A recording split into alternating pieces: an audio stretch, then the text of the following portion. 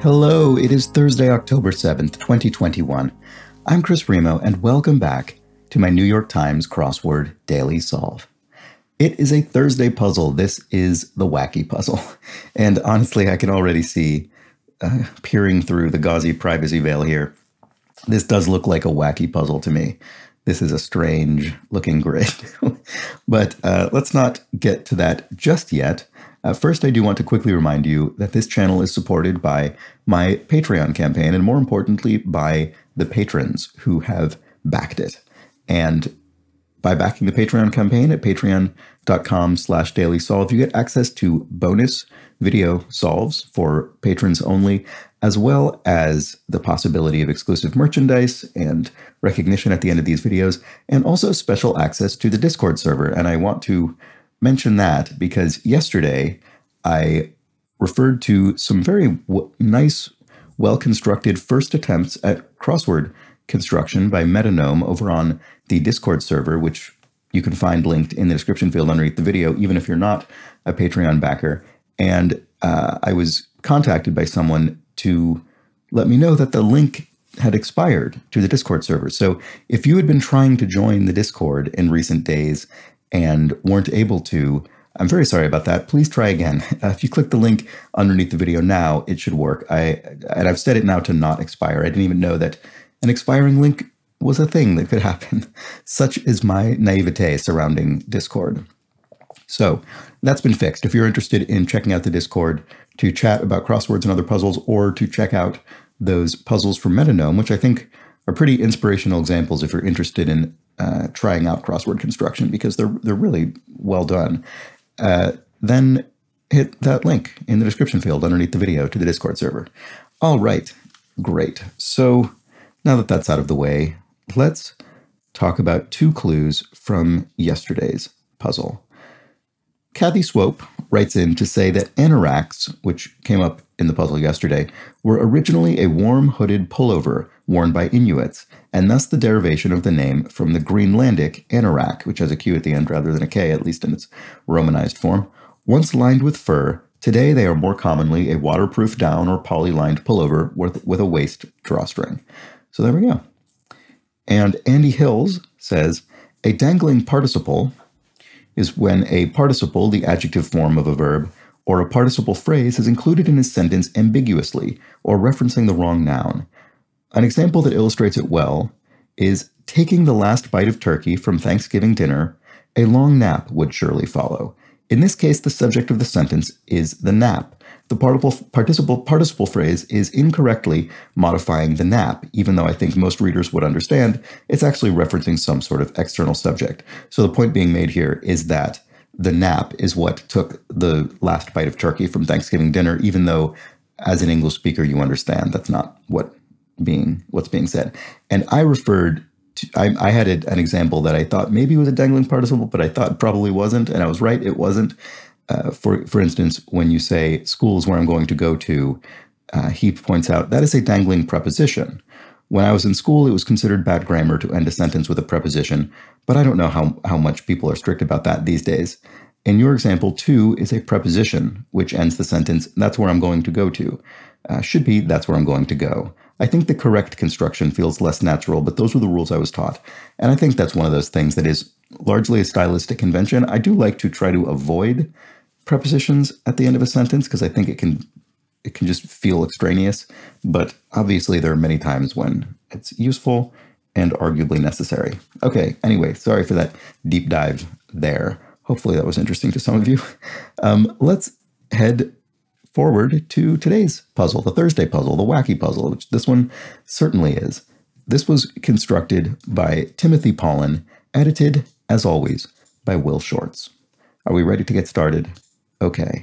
And I don't think this time, I don't know if I should continue on with the strategy of jumping down to the bottom of the grid to find the revealer of the theme immediately, or should I wait? I don't know. Now that strategy has been incepted into my brain, I'm not sure if it's actually something I want to do every time. Maybe I won't, and we'll just see. A big name in Scotch. So could this be a the name of a Scotch distillery, Scotch whiskey distillery, or could it be referring to something else as a bit of misdirection? I'm not sure yet. Family name on Seinfeld. Well, there's Seinfeld, obviously. There's George Costanza. Yeah, it's probably the case. Elaine Bennis, I think, was Elaine's name, and Cosmo Kramer, but Costanza fits, so that might be right. Memory blank. Memory card. To be shy is to owe. If you're shy, you owe money in colloquial terms. One-time Scandinavian export. I don't know. Shad, a fish or something? I'm not really sure. Rule that should be broken, and there's a question mark there. So rule, could this be to rule as to reign, as in a king or a political leader or something? Totalitarianism, I'm not sure. Rat blank, rat-a-tat. I think you see this in the puzzle every once in a while, and I guess what it's getting at is a sort of imitation of a machine gun sound or something. I don't know if this has some other meaning of which I'm less aware, but I'm going to put that in for now. Like the newest model, familiarly. Well, it won't have new in it, I don't think, because new is in the clue, so that N is slightly distracting. Not sure. Jewelry store eponym. Oh, well, Zales came up in the puzzle the other day. Zales, the jewelry store, so I'm pretty confident about that. And an eponym is a name for which is a person or a place or a thing for which something else is named. And so in this case, presumably the founder of the store was Zale, and so he or she was the eponymous founder of Zales, presumably. My thoughts exactly. It could be amen. Amen, right on. Secure with down could be batten, as in batten down the hatches, secure the hatches. And we have that with down, indicating that for this word to mean secure, it has to have down appended to it, so batten down. One-time Scandinavian export, right? What is this? Just don't know. Let's look at these crosses now that we have some more letters filled. Patriots in New York. Well, they must be a team based on this fill. Oh, away team, perhaps? So, Patriots, a team that does not hail from New York, but when in New York is the away team. Memory, maybe it is memory card. That's a term, right? For the little SD cards, things like that, for your computer devices. Is that actually, I can't remember if that's what they're called or not. Ramrod. And another question mark. So ram could be the animal as opposed to a ramrod to sort of assault something. Tentacle fits, but that doesn't it doesn't seem to be anything. Oh, Saab. One-time Scandinavian export. Saab, the automake? Why would that be one time? Has something happened to Saab? I don't know what that's implying. Is Saab no longer Scandinavian or no longer manufacturing cars at all? I haven't a clue, but it must be Saab, right? I don't see what else would fit in there. Here we have rule that should be broken again. And here we have like the newest model. Neatest? That doesn't work with that A there, and it's not really a good fill anyway. Let's keep looking for now. Have we looked at all the crosses? Oh no, we haven't. Provincial governor in the Byzantine Empire. Gonna need some crosses for that. Harmless rattler, so a snake, presumably. A harmless rattlesnake. A garter snake, maybe? Is that? Could that be what this is? Light carriage, informally. Name seen on the Kazakh-Uzbek border.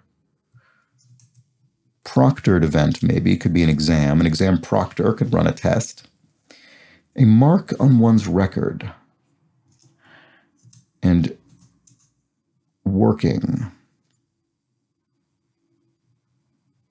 M something. Employed. Yes, sorry. What I was doing there with the E, if that looked odd, was I was trying to think of what letters could start this word, and certainly they would be vowels, almost certainly, unless this is some kind of strange abbreviation or something. And so I was trying to think of what word, and if you think of an I or a U, for instance, that tends to imply a negative something as an impolite, or, well, I guess UM is a little weirder. But anyway, I was trying to think through what different prefixes might make sense, and EM felt the most plausible for working, which has a positive connotation, empowered, things like that. And then that led me to employed. I don't know if that strategy is useful to anyone, but that sometimes someone asked about my mental process a while back in a comment, and I didn't address it on the video because I don't remember why, but I think I maybe just had too many other things to read that day. But that's the sort of thing that can be useful sometimes, is to try and think, maybe there's a letter that can fit better than other letters. And if you don't arrive at the word, I would have just deleted the E so I don't get distracted in case it's wrong. But that sort of thing can be useful, to try and think about what you already know about language that might at least suggest something that could be correct. Obviously, the most straightforward version of that is putting an S at the end of a word that you expect to be plural, which is not always wrong, because not all plural words have an S at the end, like mice, for instance, mouse and mice. But many of them do, so it can be a useful starting point. Okay, mark on one's record. Not sure. John McCrae, author of In Flanders Fields. Is that the poem? Oh, and it's an example of this. A war poet. Yes, so it is the poem. And remember, when you see E.G., this is looking for an example of this thing. So it's not, it's John McCrae. I mean, it could be asking about his, I don't know, his nationality or something, or his profession. I mean, in this case, it's his status as a practitioner of a particular field of poetry, war poetry, In Flanders Fields. It's a famous, great war poem. Okay, let's see. Now this looks weird. I hope it only looks unusual to me because I'm not familiar with it, rather than because it's wrong. A light carriage informally. I don't know about this garter. First drink sold in all aluminum cans. RC Cola, I'm guessing with that E, and I'm sort of discounting this E because I think this is incorrect, and I might have really lucked out with these two crosses, to be totally honest. I wonder if this is RC Cola, which I only suggest because it's one of the only words I can, brands that would fit in here in terms of sodas, I think. So what is this? Big name in Scotch. Oh, Dewar's. I thought it might be Dewar's, but I didn't say it for some reason. Okay, so what is a light carriage informally? Informally, I don't know. Could it be a sleigh, as in a sort of misspelling of sleigh, S-L-E-I-G-H? Is that? Oh, I don't think that makes any sense at all. Harmless rattler.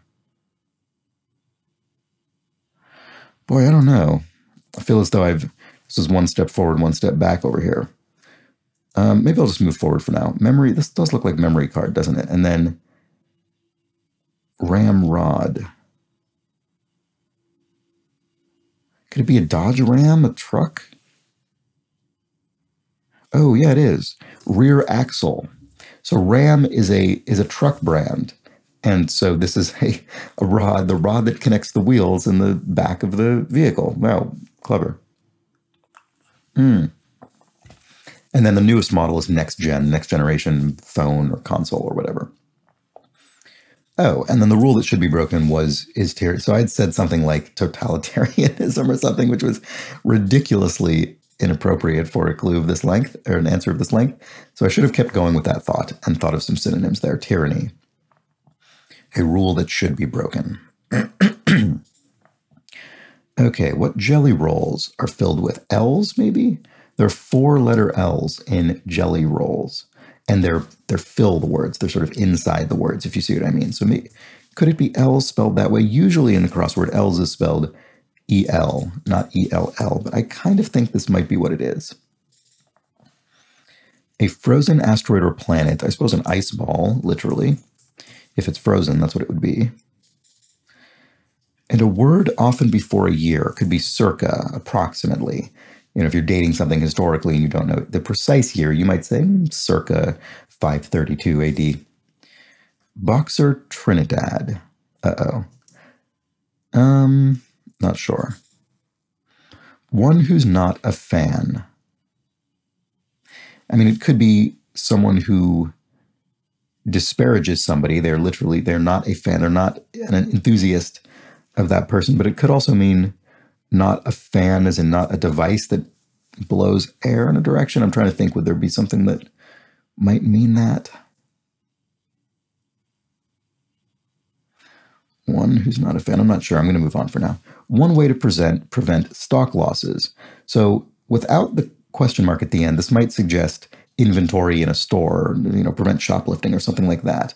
But I wonder if stock in this case means livestock, animals, maybe a lasso. The sort of rope that you would use to catch an animal to prevent it from going too far astray. Don't just take my word for it. Ask anyone. There we go. That's pretty good. Okay, Mauna Kea, I think, is a volcano, maybe? Sounds familiar with that K, anyway. Memorable 2021 hurricane. This is interesting. Sorry, I haven't addressed this, actually. We've got these unchecked squares here. And this came up once, I think very much towards the beginning of this series, if you've been watching these videos for a while. But if you haven't, an unchecked square, I don't know why I should have pointed this out right at the beginning of the puzzle. I don't think I looked at it very hard. I just saw, wow, weird looking grid, and moved right into it. But an unchecked square is when you don't have any crosses. So you have to get this letter, you have to get it right without being able to confirm it in the other direction. In this case, without being able to confirm it horizontally. And I've actually already filled several cells that way. But this one is tough because it's a little tougher, arguably, because it's the beginning of the word. These things can be easier when they're long words, and therefore, the first letter of a word is usually the most helpful one. If there's going to be one letter that's helpful, it'll be the first one, because it's just easier for our brains to access words that way than by imagining what the, fifth letter, extrapolating the rest of the word from the fifth letter. So here, I think maybe Ira, 2021 hurricane, that's this year. You'd think I would just have this as a lock, but I don't. That's really sad. So anyway, I bet this will all have something to do with the theme of the puzzle. That's my suspicion, which we don't know yet because we've not yet sought out the revealer. Should we? Maybe now, since I'm talking about the grid, maybe let's seek out the revealer. Not that, not this. Oh, here, I see where it is. Oh, it's over here. It's not, as is usually the case on the eastern side of the grid, although actually it sort of is. Yes, it is, because it extends across the entire bottom row. So I think that actually does fit within the traditional revealer location of across clues towards the bottom of the grid off to the east. And that includes this when it spans the entire row. So this says lakeside activity, or a hint to the words spelled across the fifth. Right, so that's this long one here with all the unchecked squares, 8th and 11th rows of the completed grid. Right, so these are the rows with all of the unchecked cells. So it's a lakeside activity that hints at the words that are spelled out here. This looks like it's going to end in ing, actually. If it's so annoying that I can't select these horizontally, so I always have to select the vertical one. But if you look at the row above the one I currently have selected, we have ing, so it could be rolling. Yeah, it could be rolling. I'm not sure. What is that? What does that word? Oh, a demerit is a mark on one's record. Yes. Okay, so rolling is the word going across. Boxer Trinidad. I'm still not sure. Provincial governor in the Byzantine Empire. Oh, an exarch. Ah, okay. I was trying to think of a specific historical figure, which I wasn't really having any luck with. Oh, Erol C. on the Kazakh-Uzbek border, and then a Carmel's rattler. Oh, it's not a snake, it's a maraca, the instrument. Maracas. That is so clever. What a funny, clever clue. And it doesn't have a question mark because it doesn't need one. It's completely literal, but it actually is sort of misdirected because an instrument, of course, a musical instrument is harmless. You wouldn't need to specify that it's harmless. So the fact that they did specify that it's harmless makes us think about a kind of thing that might ordinarily be harmful. Anyway, light carriage informally is a shay. That sort of sounds familiar, but I'm not bringing the definition to mind. So the hurricane must be Ira, right? And then left a bad impression on. Probably a D at the end. Silas Blank, first American diplomat to France. I'm not sure. Ancient invaders of Rome could be the Goths. Left a bad impression on. Rained? What does that mean? Dinged? Oh, Hurricane Ida, probably. Dinged, as in left a dent in something, a bad impression in this case. So a bug collection could be intel, covert intelligence gained by bugging someone's phone or whatever. Okay, what is this? Rolling, and then here we have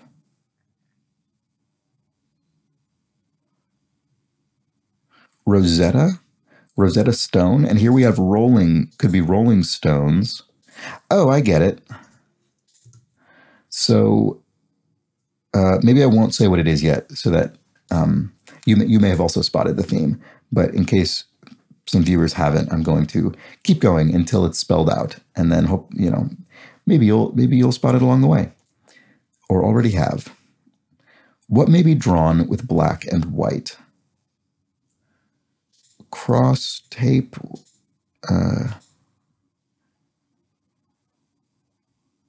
Crossfade. Could it be like the thing that's written with chalk on the pavement, on the asphalt that you would play hopscotch on?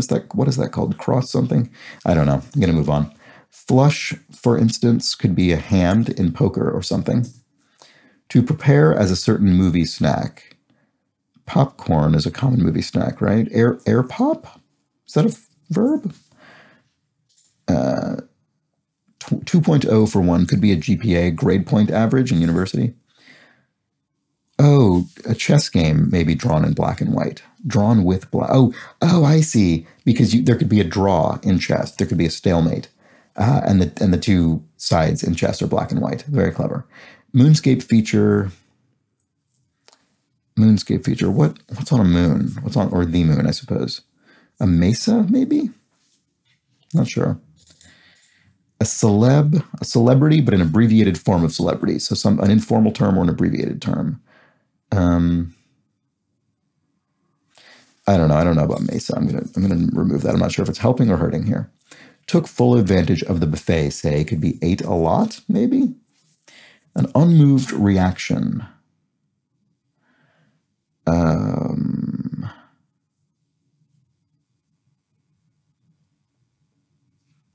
I'm not sure. Celeb.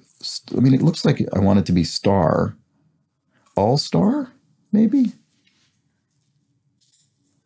West Coast burger chain with a not-so-secret menu. Okay, well, I do know what this is, so it's not all-star, so maybe I'll delete that all. It is In-N-Out. It's probably the only fast food chain that I miss or could possibly miss from living in the United States. And even then, it's not everywhere in the United States. It is, as it says, on the West Coast and a few other places, little scattered pockets. But there was one In-N-Out in San Francisco. And In-N-Out is a great, very extremely inexpensive, but very good and high quality hamburger joint. Okay, vegetarian spread. Mayonnaise, that doesn't fit. I don't know. Disposable young boy. Disposable young beau, which does, I think, probably refer to a boy. A boy toy or something? I bet it is boy toy, and it's not ate a lot. For the buffet, it's ate a ton. I shouldn't have filled in lot. There's so many things that could be. I shouldn't have assumed. So I bet this is boy toy. And then 5 spots could be, I think that's Abe's, Abraham Lincoln, on the, is he on the $5 bill? You'd think I would know that, wouldn't you? One side in the Ryder Cup. Not sure. Not sure what that is. Vegetarian spread, right. Oh, yes, okay. So, okay, right. So I know what this is. So the lakeside activity, or a hint of the word spelled across the 5th, 8th, and 11th rows of the completed grid. Here we have stones because, like we identified earlier, we've got Rolling Stones and Rosetta Stone. And I'll just go ahead and fill this in now. What the theme is doing, since we got here naturally, is skipping stones. We have these types of stones that are spelled out by skipping over these black cells in the way that a stone skips over the water, jumps up and down over the water as a lakeside activity. So that is a very clever construction and makes these, in a way, it kind of makes the unchecked squares not unchecked. It actually gives us a horizontal check. In the case of rolling Rosetta, you can sort of imagine that these those vertical broken up lines have a clue that is, basically types of stone, type of stone or something. You could sort of just imagine it yourself. But obviously the revealer is serving as that clue for us with this explanation here. So what is this? What kind of stone would this be? Oh, I think I know what it is. I bet it's the Blarney stone in Ireland. Let's see if that works. Unmoved reaction. Oh, it could be dry eyes. You didn't well up at something emotional. Here we have moonscape feature. I'm still not seeing what this is. Here we have separate, could be split up. I mean, it could be separate, an adjective, or separate, a verb. In this case, I think it's separate, a verb, split up. Tailgate grid. Oh, hibachi, maybe? Tailgate grill, sorry, not grid. My sort of connection between my brain and my mouth, I find, is a little bit more tenuous when I'm doing these videos. Equilibrium. Stasis? Yeah. Oh, vegetarian strategy. Is this a tapenade? No, that doesn't fit. No, sorry. Keep saying things and they're wrong. On every occasion, each time. And a big name in beer.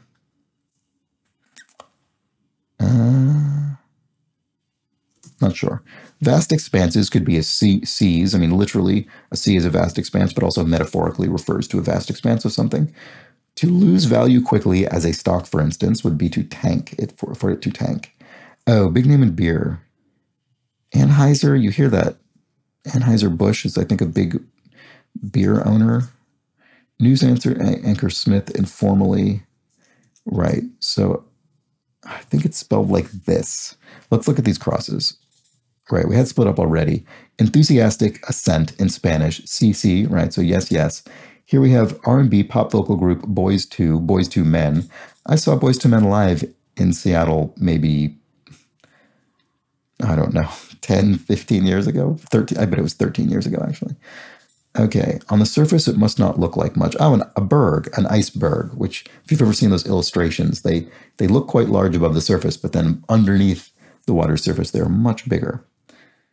Oh, a vegetarian spread, a bean something, probably? I don't know.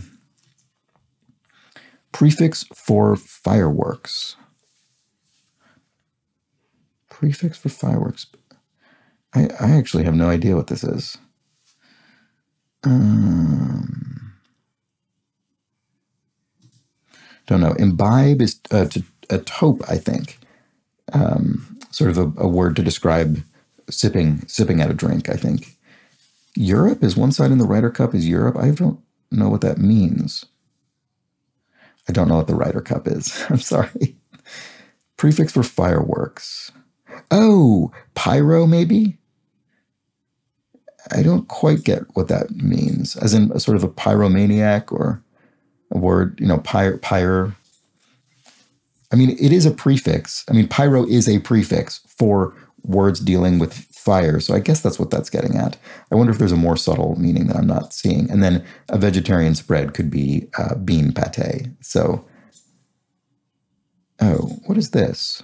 Oh, how did I get? Oh, I filled in that A for star, and then I never removed it once I got rid of all star. And I think that's wrong because a celeb could be an A-lister, and Silas Dean looks more plausible than Silas Dina.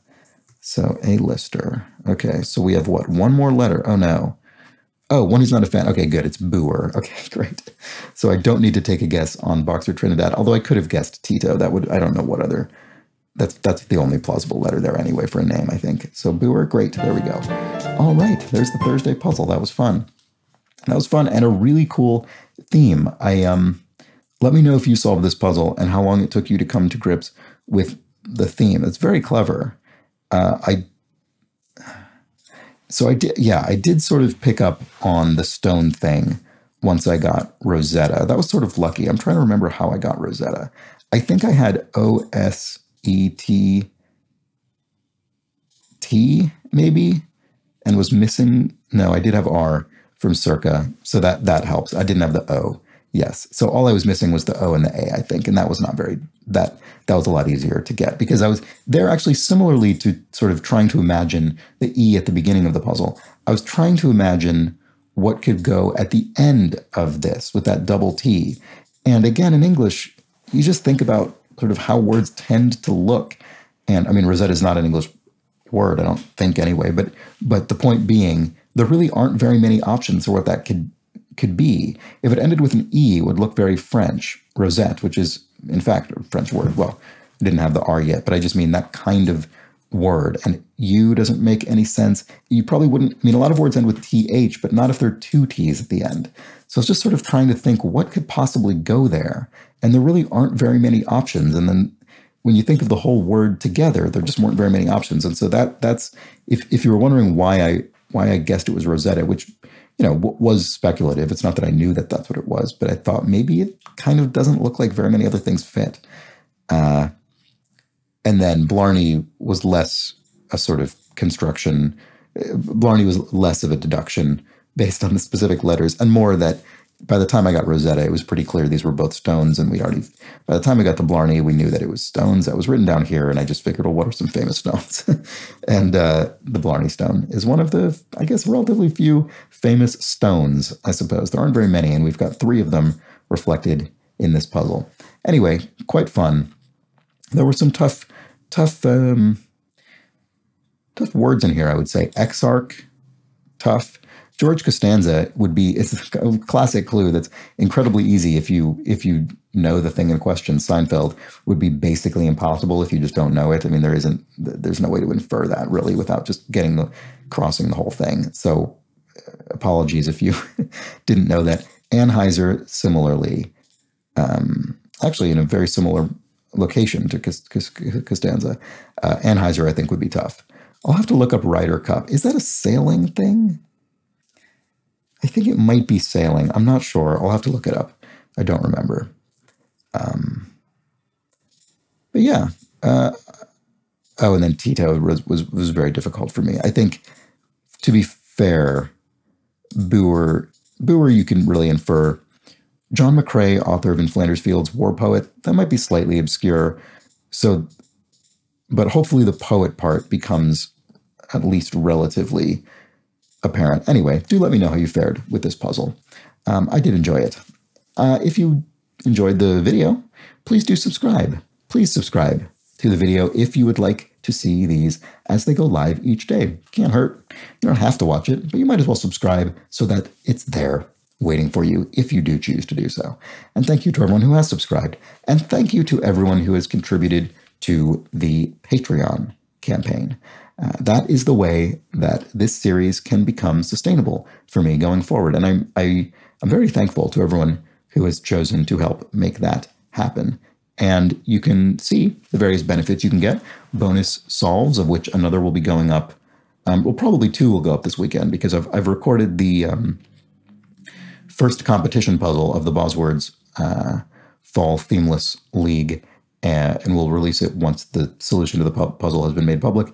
And then I'm sure I'll do the weekly speed solve of the mini puzzle as well. So you'll have two more bonus videos this weekend, plus special access to the Discord server. And don't forget, those fun new puzzles by Metanome are over there if you want to try your hand at them and give him some feedback as well, if that's interesting to you. And various other perks, such as being thanked personally at the end of these videos, as I'm about to do. Thank you so much to Timothy Mark, aka Bidiot Bales, as well as always, the excellent Hood Monster. So thank you, Timothy Mark and Hood Monster. I very much appreciate your support and the support of all the other Patreon backers and also you for watching. Thanks for watching. I appreciate it. Thanks for making it to the end. And I'll be back tomorrow for the Friday puzzle. I very much suspect will be a much more straightforward puzzle than this one, but maybe also a little more challenging. We'll just have to see. Join me then. But until that point, have an excellent remainder of your Thursday. Take care.